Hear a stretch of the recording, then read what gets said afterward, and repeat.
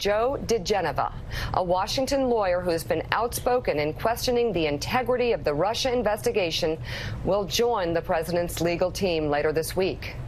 As a contributor to Fox News, diGenova has repeatedly pushed the theory that the FBI and Justice Department have been working together to intentionally frame President Trump.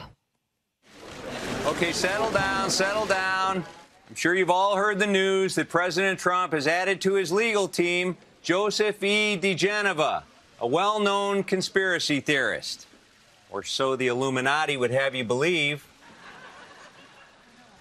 He will be joining Ty Cobb and John Dowd to form the best legal minds in...